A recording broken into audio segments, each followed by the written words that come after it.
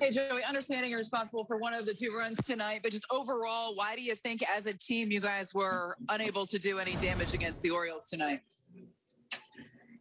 I don't know. I think, we had some opportunities to do that, myself included, with bases loaded. I thought, to break that open, and we just didn't get it done. It was obviously, tough. It's kind of a tough day to hit, raining a lot and a little bit muddy and whatnot. So it's just kind of one of those days that you're gonna have to grind through. And but credit to their pitching, they threw well and got us out in big situations. So like I said, it's just part of the game sometimes.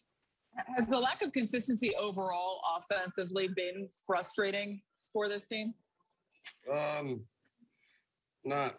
I don't know, not frustrating, but it's it's something that we should be better at, and we can be better at. So, but like I said, we just have to keep coming to the field every day and keep working. But I thought we did a lot better playing them this time around than we did last time. So that's always a positive. But obviously you want to come out with a win. Go next to Marley Rivera.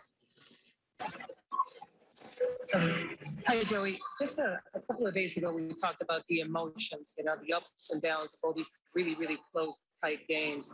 How is it for you guys in that dugout when things like this happen, when you're one strike away from a win and you end up losing in extra innings?